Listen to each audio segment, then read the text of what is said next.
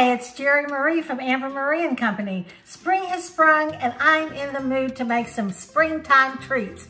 Come and join me while we make some treats that you could use for Easter or for spring. But before we begin, don't forget to hit that subscribe button, follow along with us to our crazy journey because you never know what we're gonna do.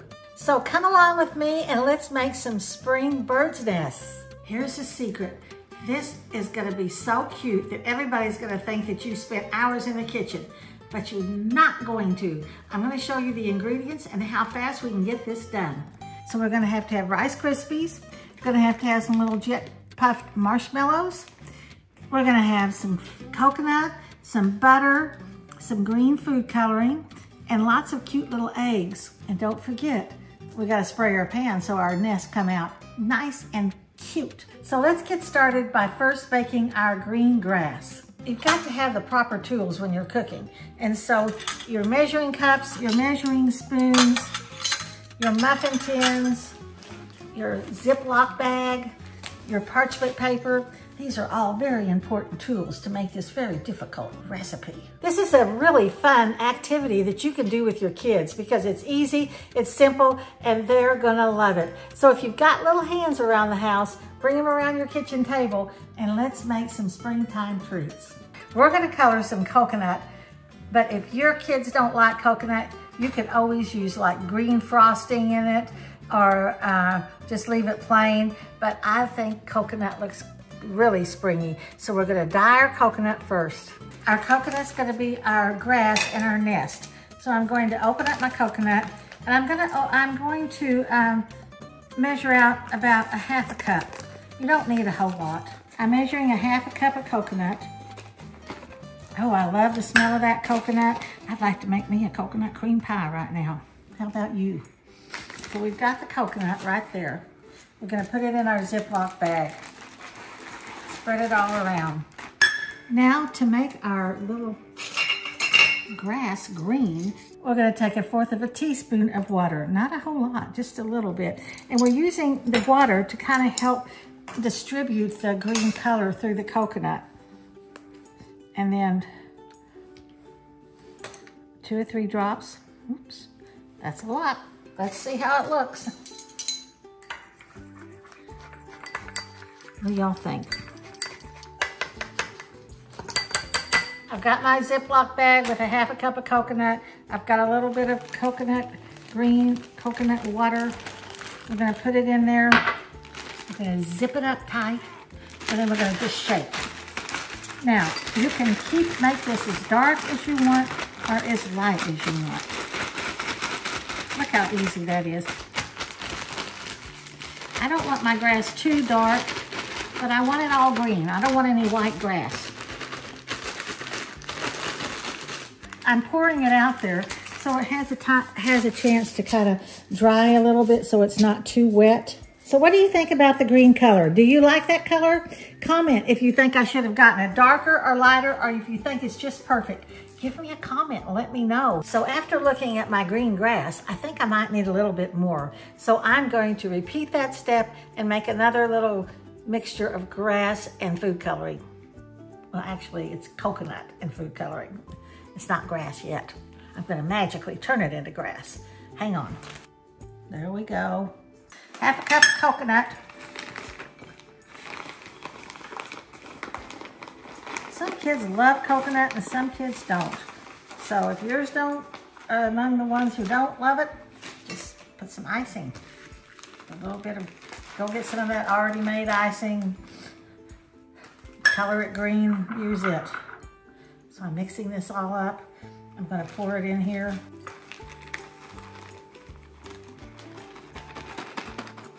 Okay, how green is my grass gonna come out to be? Let me know if you think I need more or if you think I need less. Here we go. Shake it up. Shake that grass. Shake the grass. We're gonna make this batch of grass a little bit darker and see if we can mix up the two, and maybe that'll, the little variation might be fun. Tell me what you think. Are you gonna like the dark grass or the light grass? Or the mixture? So I put a little more food coloring. I'm going back in Ooh, it's gonna be pretty.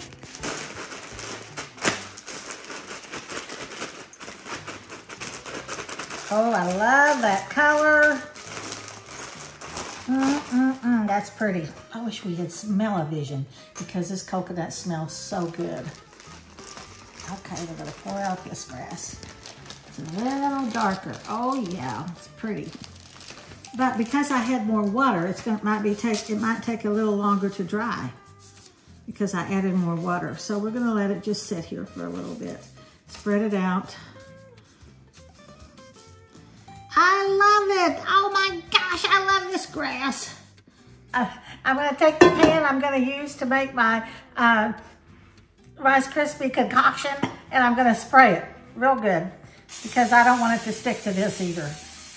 And I want it to be easy to wash. Do you use this as much as I do? I use it a lot. It's crazy. I'm gonna turn my heat onto, oh, I guess I better turn the fire on. Turn it kind of low. I don't want it real high. I've got a cute little pink knife, of course, for spring. And I'm gonna cut 3 tablespoons, 1, 2, 3 of butter. Not margarine, butter. Butter makes it better. And I'm gonna melt that right down in here. There we go. I'm using the little mini marshmallows just because to me it's faster, easier to melt. So if you use mini marshmallows, you're going to use 5½ cups of marshmallows. Now this is my very secret ingredient right here that I absolutely love. This is a 3-cup measuring cup. I love that because it's so, you just measure, it's fast, you've got it done. So I need 5½ cups. So I have a 3-cup, and guess what? I have a 2-cup. And then guess what? Oh, that's the wrong one. I have a 1/2 cup right there. I love these because they just measure it out. It's easy and fast. So my butter is melting in here. Right here, it's melting away. I'm gonna get it melted. Then I'm gonna start measuring my marshmallows. Look how easy. That's 3 cups right there. We sell these at the store and they're just great. I just think it's the greatest little thing. Okay, then I'm gonna measure my 2 cup. So that makes 5. And then I'm gonna measure my 1/2 cup. The recipe tells you to measure it out. What the heck? I think I'm just gonna use the whole bag. Actually, I'm gonna save those for another project. I've got an idea. Okay, here we go. We got our butter is melting. It's not finished yet. I think I'm gonna turn it down a little bit. I'm adding my little marshmallows. There's 3 cups. And here's two more cups. What do y'all think about these measuring cups? Don't you just love them? Tell me if you think that's a great idea, because I think it's a great idea. So I've got them in here. I like to do this on top of the stove instead of the microwave because I feel like I have more control. A lot of times, to me, microwave, when you do microwave, it makes things a little too overcooked and a little hard. So I like to put it in my pan so I can keep an eye on how it's melting. That really smells good. It smells like Willy Wonka in the chocolate factory. I don't have it real high. I could turn it up just a little bit. I've got my Rice Krispies. We're going to use 6 cups of Rice Krispies. So there we come back to my favorite little pan, and I only have to measure twice instead of 6 times. I know, it's a little thing, but little things sometimes make you happy. What's a little thing that makes you happy when you're cooking? Little hands helping you, pans that are easy to keep clean. What's a little thing that you think, oh, I'm so glad I have that. I'm so glad I did that. That was a great tip, a great little tip that somebody gave me about melting marshmallows or making something. So we're melting these down. They're not quite there yet, but we're getting ready. So while I'm waiting on that, I'm gonna go ahead and measure my first 3 cups of Rice Krispies. So I'm stirring this quite a bit because I want to be really careful that I don't overheat it and make it too hard. You know, sometimes you get Rice Krispie treats that are just hard as a rock, and I don't want mine like that. I want them to be soft and gooey and good. So they're just about melted. So I'm gonna turn it off, take it off of the heat, and move it over here. And I've just got a couple of more little marshmallows that need to melt. And by the time I get it over here and stirred, look, they're already melted. So now we're gonna add our Rice Krispies. So we're gonna put in 6 cups. We're adding 6 cups to 3 tablespoons of butter and 5.5 cups of marshmallows. Well, here's our first cup, our first 3 cup. I'm gonna stir that up a little bit. Then I'm gonna add 3 more cups. Look how easy that is. So there's 6 cups right there, done and done. It's really great if you're ever doing like baking bread and you need a lot of flour. These little measuring cups cut the work. So now this is the time that you just start mixing. Oh, it smells good. And you just mix and mix until it's all coated.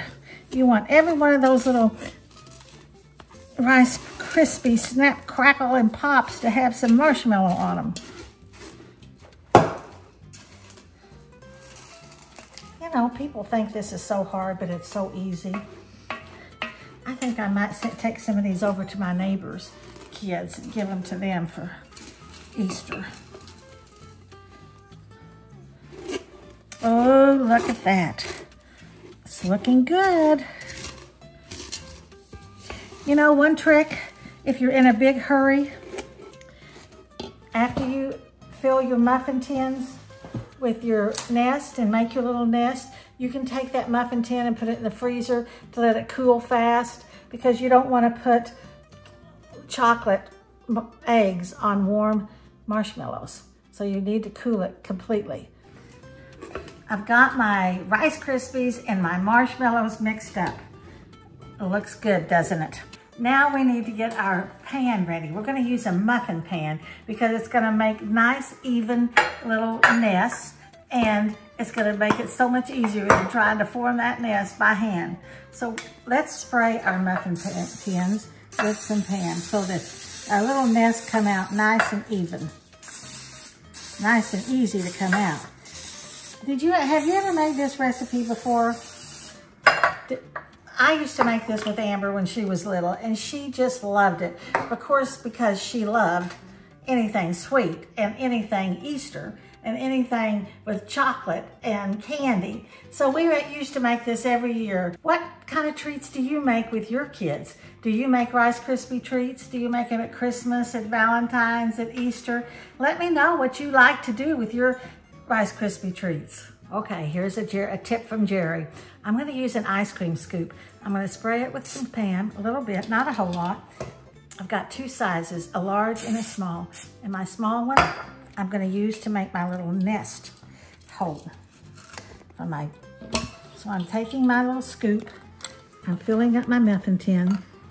Then I'm gonna take the other one and I'm gonna put it like this and make my little nest. Look how cute that is. Makes a perfect little nest. Look, there we go.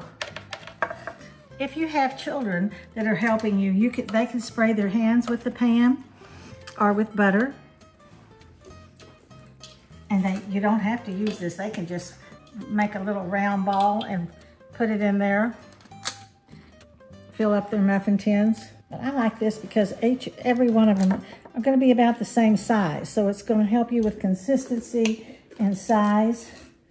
But if I was doing it with my kiddos, they just have their little hands in there is what they would do. What do you think? Is this a good tip? Tell me if you like this idea.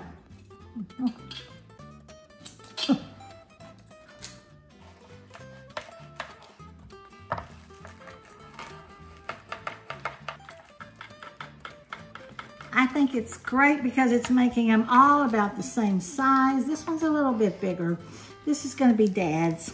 Our Rice Krispie nests are cooling over here. They won't take long. And then we've got our grass and we have 2 different colors. Remember, we had a light and a dark. But what I'm gonna do now is I'm just gonna take them and mix them together so we have a variation in colors. Oh, that coconut smells so good. Look at how cute that is. So let's let it dry out a little bit more. My nests are cooling, so now I'm gonna get some of my decorations ready. I've got 2 different kinds of eggs. Who just wants 1 egg? These are a little bit smaller, but I love the matte finish on these eggs. Aren't they cute? Okay. These are Cadbury eggs. Yummy, yummy, yummy. That's good. Then I'm gonna try this little cake craft. It's kind of a light green sprinkle, so I'm gonna pour some of that out and see if I can add that on top of my grass to kind of give it another dimension. I think it's cute. We'll see how that looks. You can add anything you want. You could pick jelly beans, anything you want to make your little nest look springy and happy and ready to be munched on. Just look at our little bird's nest. They're nice and cool. We're gonna take them out and see if they will come out easy or if they're gonna stick. What do you think? Are they gonna stick? They're gonna come out easy? Let me know. Oh, look at that. Came out real nice and easy. Oh my gosh, they're so cute. So we'll work with about 6 at a time, maybe. I think this recipe would probably make 18. If you wanted to make them a little thinner, you might get 24 out of them. So we've got our little nest here. So let's take and fill them up with some green grass. Look how pretty that looks. I love the colors. How about you? Isn't that pretty? I'm gonna take and fill up with our little grass. Okay, I've got my little nest filled with the green coconut. I think they're so cute. You could make pink coconut. Your grass could be any color. So let's start filling our little nest. We're gonna put a little blue one. I love the yellow in there. And how about a red one? There we go. How cute is that? Okay, let's keep filling. Got a green. So cute. A good way to add a little extra coconut is to take and roll your edge in the coconut like that so that you've got the grass spilling out over the edge. And then just add a little bit in the center.